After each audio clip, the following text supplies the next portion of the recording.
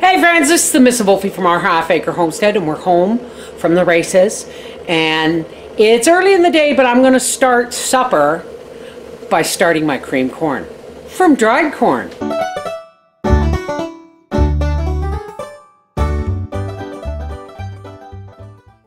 Here I have about a cup to a cup and a quarter of my home dried corn. This is the stuff that I cut off. I roasted in the oven and I cut off the cobs. Here I have 2 cups of milk, and I just want my pan to get good and hot. We want the milk to scald as we pour it in. You hear that?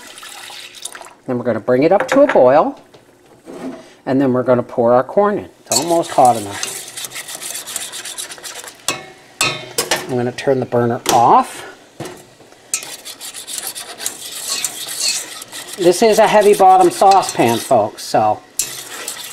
All right, now that it's good and hot, we're stirring in our corn. That's all we're going to do right now. Put the lid on it, and sometimes I like to just cover the lid with some oven mitts to keep the heat in. And we're just going to let that sit, and we'll be back later.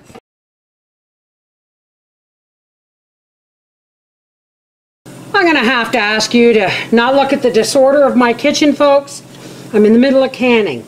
Now, here is the corn that I put with the scalded milk. I did that yesterday, and then I put it in the fridge. Now, we're going to make some magic happen.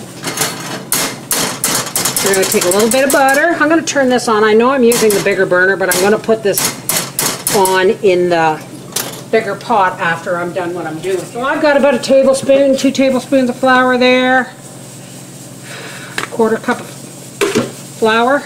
You can use whatever thickening starch you like. Now you can also use cream, but Howie's got the cream hidden because he knows if it's in the fridge I'll cook with it.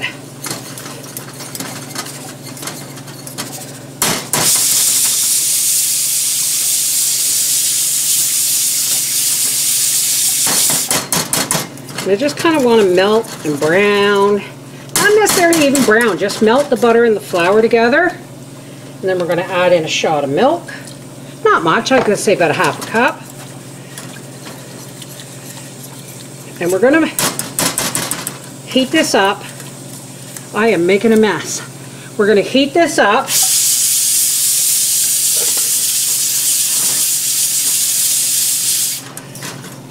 And just until this is all nice and smooth. Don't necessarily want to thicken it this way just yet. But you do want the lumps of flour taken out. And then we do this. Whop! Just like that.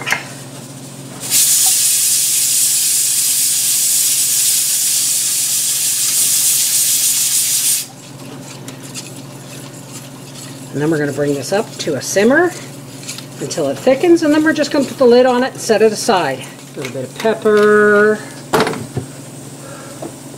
a little bit of salt. You want to add some peppers in there, you go right ahead. Maybe some pimentos for like a fiesta corn. But we're just making plain cream corn. And oh yeah,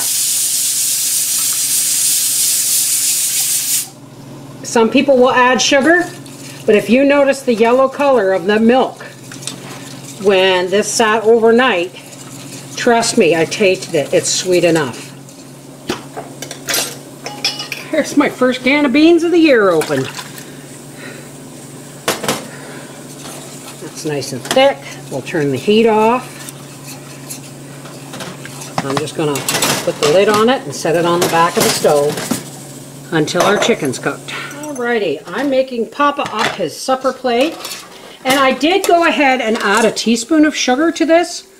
Why? Because it made it taste more like the cream corn, canned cream corn I grew up with. Isn't that lovely? This is a homemade cream corn with the dried roasted corn. Don't expect it to taste like canned.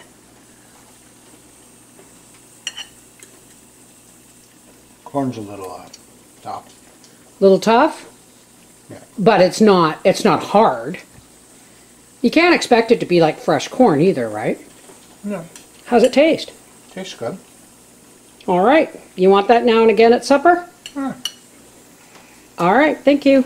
This is the Miss Wolfie from our half-acre homestead saying, we all know Howie's a little funny about texture, but I thought the cream corn was bloody delicious. So I'm going to keep it in the recipe book. Take care. God bless.